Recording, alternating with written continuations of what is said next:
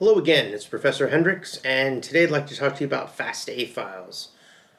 FASTA files, or FASTA files, is a file format that's specifically designed for reading in biological sequences, and it is quite possibly the most widely used bioinformatics file format that there is.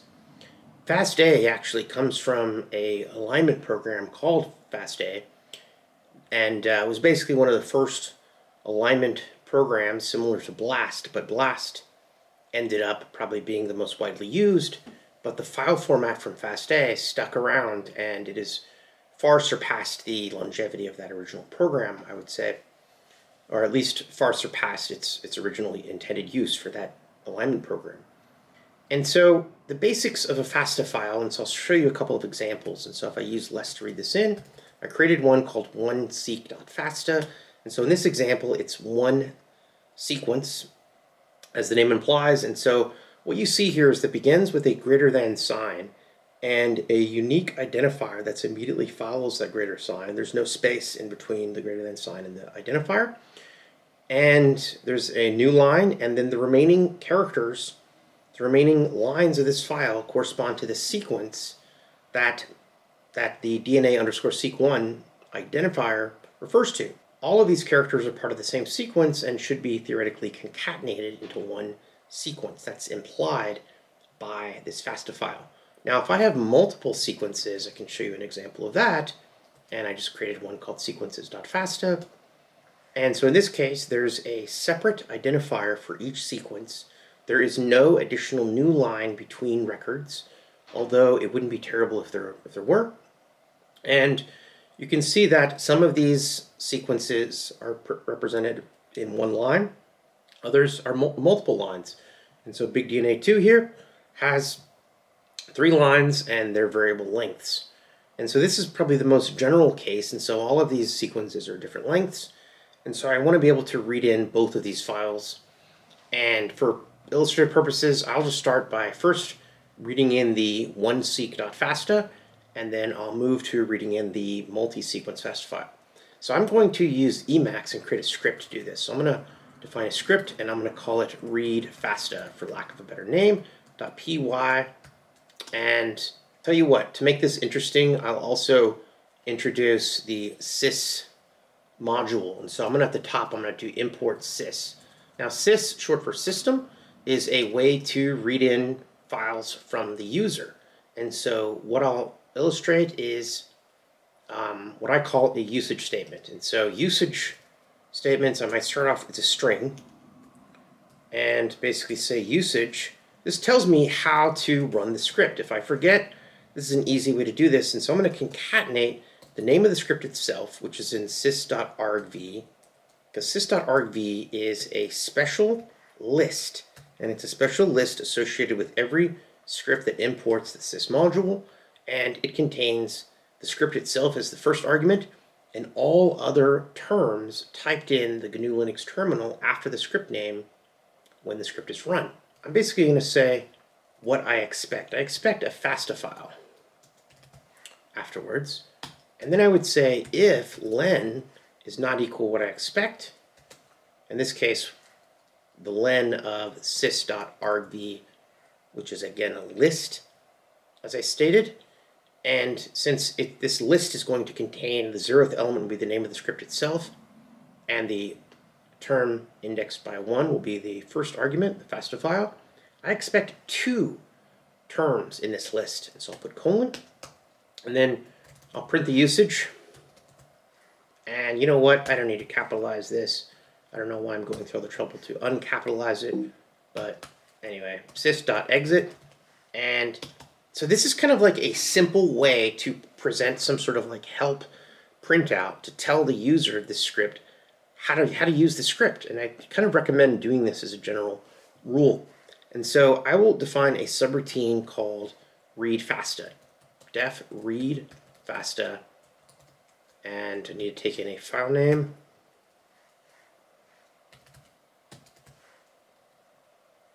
And as we saw last time, we can read a file using a file handle and the open function. So I'll say, for simplicity, f equals open file name.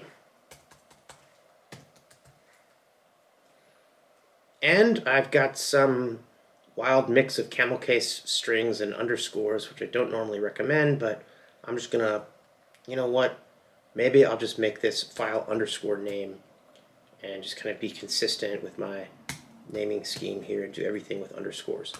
And so now that I've opened up my file handle, I'm going to loop through the contents of the file and say for line in F. And I want to first check to see if the line begins with a greater than sign. And so if it does, then that should be our new line. If it doesn't, then that should be the sequences. And so maybe what I'll do is I'll also create variable names. How about def line to store the definition line, the first line with that greater than sign. And the next one will store my sequence. And I'll just call it sequence equals empty string. So I've created two empty strings that will be used to store the contents of this FASTA file. And so remember, my first intention is just to read a script that can just read in a FASTA file that contains one sequence. Normally you wouldn't want to do that. Normally you'd want to have a more robust program, but let's just start off with that. And so what I would do is I would say for line in F, and then I might say if line, if I want to see if it starts with a greater than sign, well, one thing I can do is I can say line of 0, because remember that's a string, equals a greater than sign, colon, and then if it starts with a greater than sign, then it must be the def line. And I'll basically use that strip function, and then I'll put else, colon, and if it's not the def line, then it must be the sequence itself. So I'll put sequence, and because that sequence was on multiple lines of that file, I want to append. So I want to do that plus equals thing, which basically says sequence equals sequence plus whatever the line is, line.strip, and strip again removes the new line, and then ultimately I want to return the def line and the sequence. And this would do it. This would basically solve my task here, and I could put def line sequence equals read FASTA file name. And the only thing that's left for me to do is to define file name, and I could say file name equals sys.argv of 1. Save this, and if I run it, and I could give it the FASTA file name, and basically it doesn't really do anything because I didn't print anything out. But if I printed this out and said print def line sequence, I basically get out my def line and my sequence. So now to illustrate the purpose of that usage statement that I created, if I say Python and then the script name, so it was read FASTA file, if I were to run this script with no input, it would print this usage statement to the screen and remind me that it's expecting a FASTA file. As soon as I put in the FASTA file, then it works. So it's kind of a really convenient way to remind yourself what the input variables are, the input parameters for the script. Obviously in this case it's just a file, so it's not that complex, but if you can imagine if you have 5 different files you have to read in, reminding yourself the order with which those files go and all the files that it needs is pretty useful. Now, of course, printing the contents like this is not ideal. It just sort of dumps the contents to the screen and it's not really adding anything. So it's just as an example, but I want to point out something, that this greater than sign that you see here is not part of the ID of that sequence. It is part of the file format itself. It's an indicator that says this is the beginning of a def line or definition line of the FASTA file. So strictly speaking, we probably want to remove that. So I'll basically show you how to do that. You can do it pretty easily with the replace method. And so that's a string method. So you can just basically say def line equals def line dot replace greater than sign and an empty string. So basically I'm saying take any occurrence of the greater than sign in that string and replace it with an empty string. And I'm storing that output of that replace string into def line itself.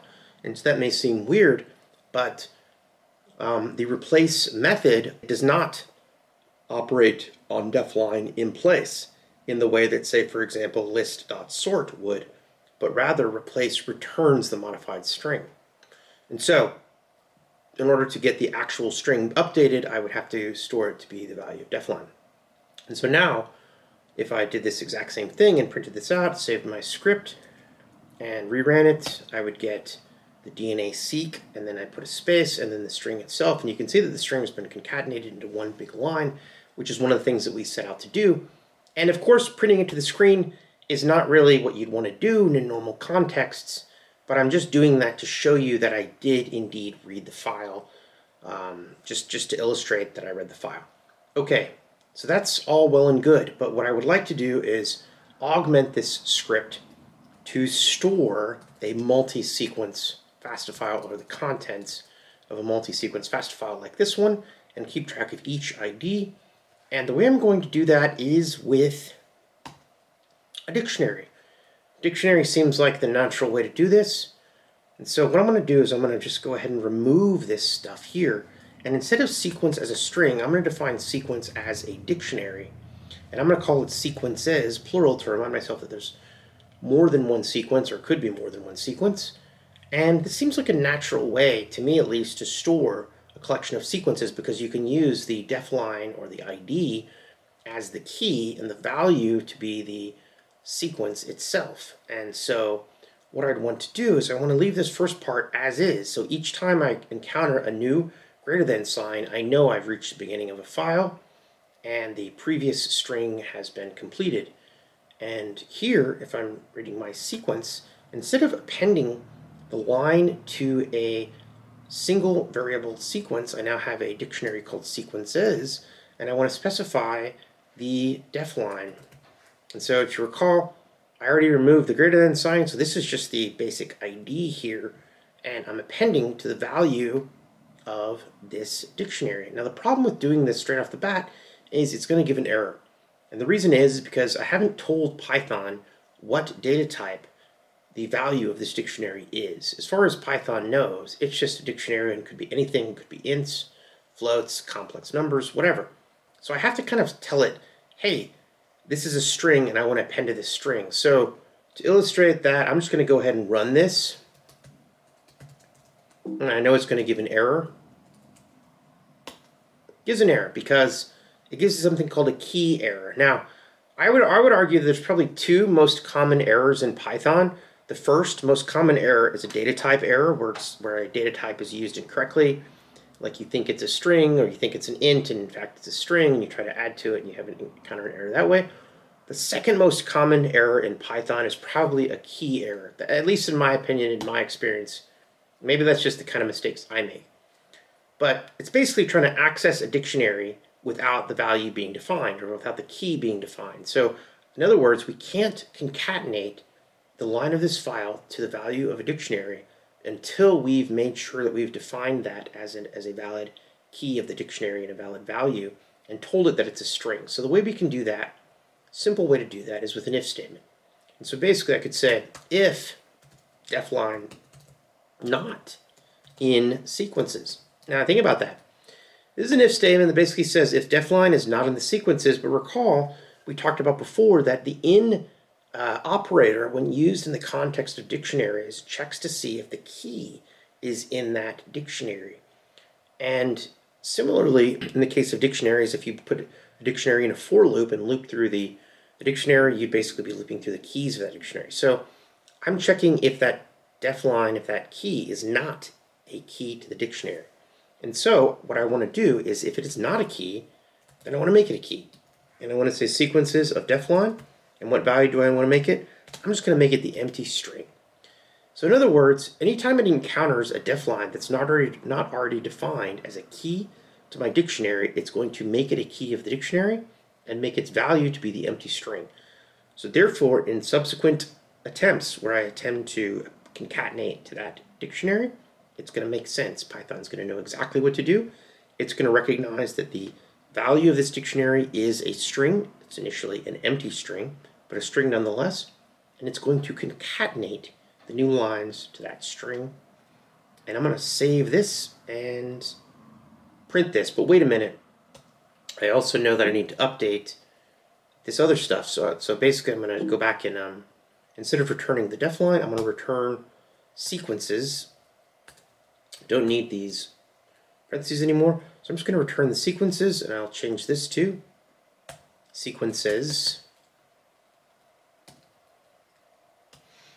And to illustrate that I've properly read in the file, I'm going to just loop through and print it out. So I'll just say for def line in sequences, colon, print, and I'll just print out def line, comma, sequences of def line. And basically this is the value that corresponds to this particular def line, this particular key. So it's basically going to print out a key value pair. And so I'll close this so that we can see what it does. And there you have it. So what we see here is there's basically 4 lines here that have been printed out. So I have the ID first and the sequence after. And you can see that the longer sequence is still there and all the characters have been concatenated together. And so I think this pretty much solves the task at hand. It reads in a FASTA file and stores it to a dictionary. And I will certainly say that there are modules that you can use to do this. There's BioPython, Seek.io can do this. But I think this also is a useful exercise in illustrating what to do in Python in this situation. So with that, I'll close this video and I'll see you next time.